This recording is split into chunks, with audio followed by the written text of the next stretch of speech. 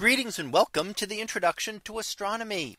One of the things that I like to do in each of my introductory astronomy classes is to begin the class with the astronomy picture of the day from the NASA website, that is apod.nasa.gov/apod.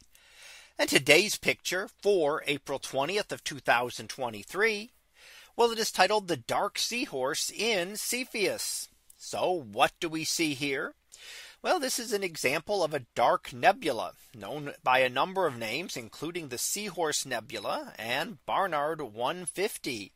It is a very dark nebula, and you may recognize the vague shape of a seahorse here in space.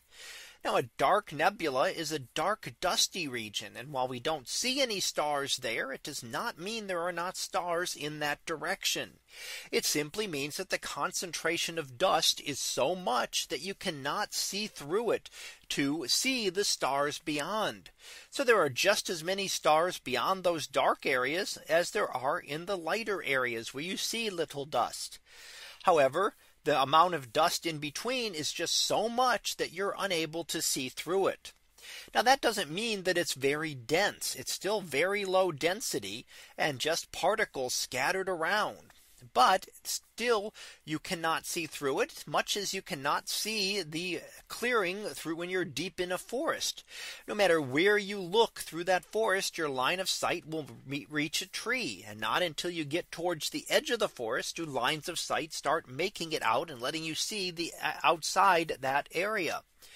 Here is the same kind of thing. When you look to those dusty regions, you see a dust particle no matter where you look through it.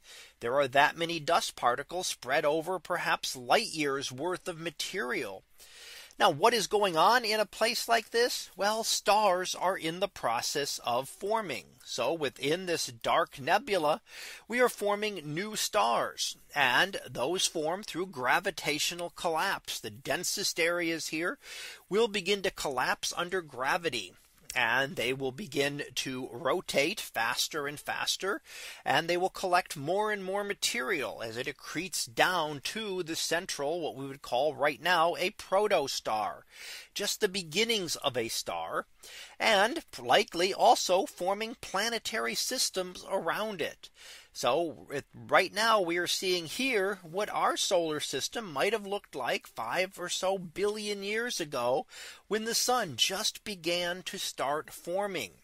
It was just part of a dark dust cloud such as this, where material started to condense down and eventually formed the sun and the planets and other objects in our solar system that we see today. So here we're getting a picture of that very early stage of star formation, the very beginnings of that, which we cannot see in visible light because it's blocked out to us. However, if you looked at a region like this in infrared, you would be able to see the beginnings of stars just starting to form. So that was our picture of the day for April 20th of 2023. It was titled "The Dark Seahorse in Cepheus." We'll be back again tomorrow for the next picture. So until then, have a great day, everyone, and I will see you in class.